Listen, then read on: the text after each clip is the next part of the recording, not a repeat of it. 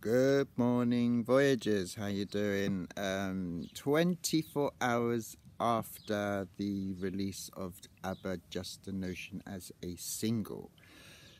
Now, you may know that I wasn't really keen on it back in '94 when I heard it on the CD box set, and so on. I was still skeptical, but you know, when I put it on the CD and transferred it into my living room and played it through my, as it should be now heard, I was, quite happy with it.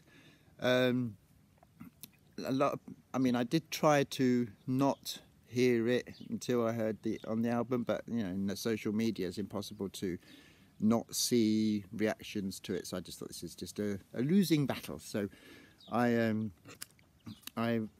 tried my best, but got a little few things here. So that's my reaction. My reaction basically, the whole thing about the whole song back in '78 was it felt to me that the song didn't go anywhere when it was initially recorded, and so they have tidied it up and they have retrieved it and rescued it very well, very, very well. And I do still think it still sounds like the four of them around a microphone, kind of oneness together. Although in the mix now, I think they have played with the levels, because I've noticed in the original version there's Frida and Agneta are more equal. I think they've put Agneta slightly up and brought Frida down for some reason. I don't understand why, but there you go, it's the way. But I did get some information from these people that can remove vocals and remove instruments and stuff like that, and they sent me some files. So they isolated the vocals and that, and apparently, I should be giving credit to the person who did this, but I don't know whether to mention their name or not. I should have asked really before doing the video, but he knows who he is. But if you want credit, then tell me and I'll put it in the box below. He sent me the files, and it's basically, back in '78, the song was sung with no click track, so they were like a jamming, and so it was slightly speeding up towards the end or something. So it was not exactly constant. So the 2021 backing track was done to a click track. So when they took the vocal away from the '78 version and put it over the 2021 version, it was out. The vocal, it would be out of sync. So they've had to chop the vocal. I think I might have perceived a little bit of a chop here and there, but it's covered by the music when they put the music over the top, this kind of thing.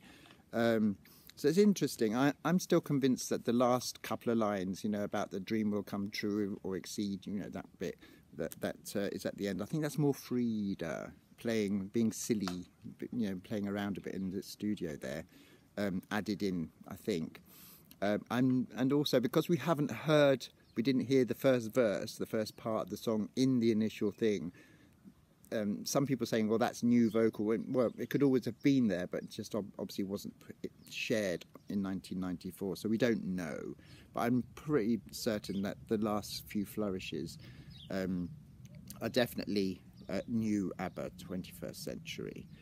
The online campaign's been quite good.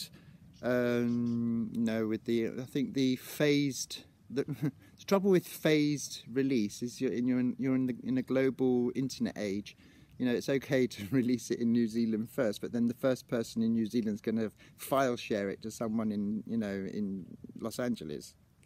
So, it's nice, phase it, midnight here, midnight there and everything, but it didn't kind of work because, within 25 minutes, I think someone was already playing or hearing, telling everybody about what it was like in Spain, The video. Now, the video is a lyric video, which is a bit of a disappointment because they've got so much technical stuff that they could have done an animation like Elton John has recently had a big hit with a recycled song, but it's been revamped with animation. He's not in it, but they could have done something like that with all the technology. I'm not criticising, but and also it's got typos in it, which they've been made aware of, and so they hopefully will change the, it's your with a apostrophe re, your as in possessive your, not you are, your,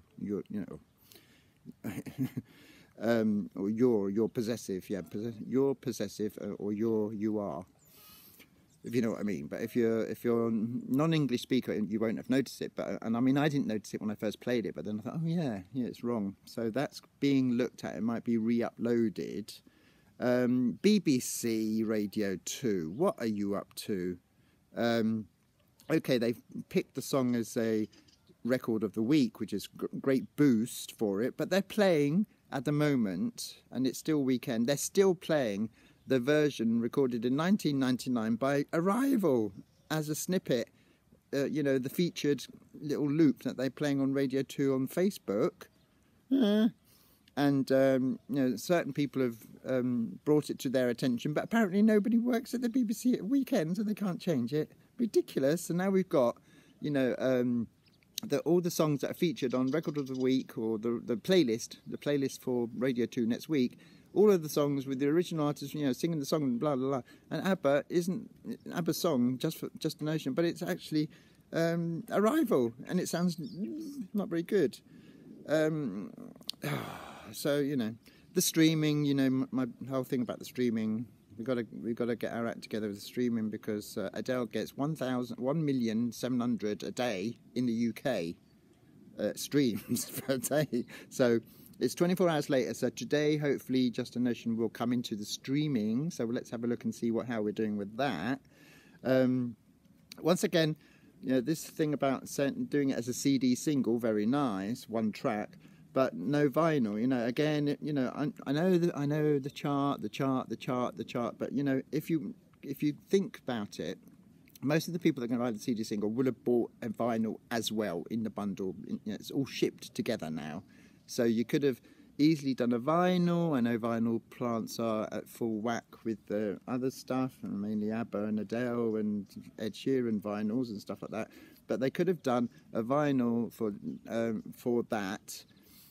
For Just a Notion, so that it would nudge it up a bit, because, you know, I don't know if this is Just a Notion is going to turn out to be a Marmite or Vegemite record, which is either you love it or you hate it. It's just the way it is. I'm getting that kind of feedback from comments that I'm hearing from people. Oh yeah, and there's a couple of other things I've noticed. There's a special edition Australia Voyage LP vinyl being released, and people are trying to get it and they can't. You know, geo-blocking, I love it. Yeah, they're really annoying. Geo-blocking. You tried to buy it and you can't buy it. It does not ship to.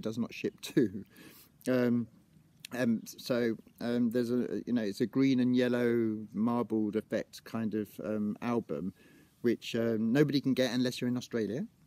But I know there's people that are trying to sort of break through the geo-blocking. I don't know whether they don't do it. You know, it's the same album, but it's just Australia only.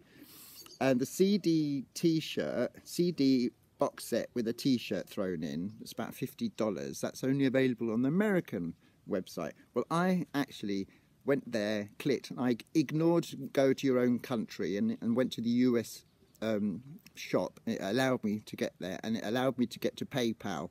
But I don't particularly want to get the CD T-shirt box set thing, because to me that's not really very, you know, got stuff all with T-shirt.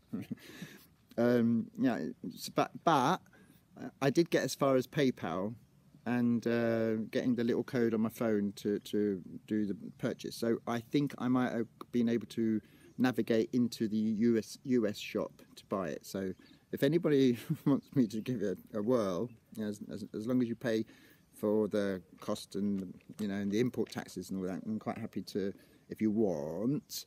That's it basically.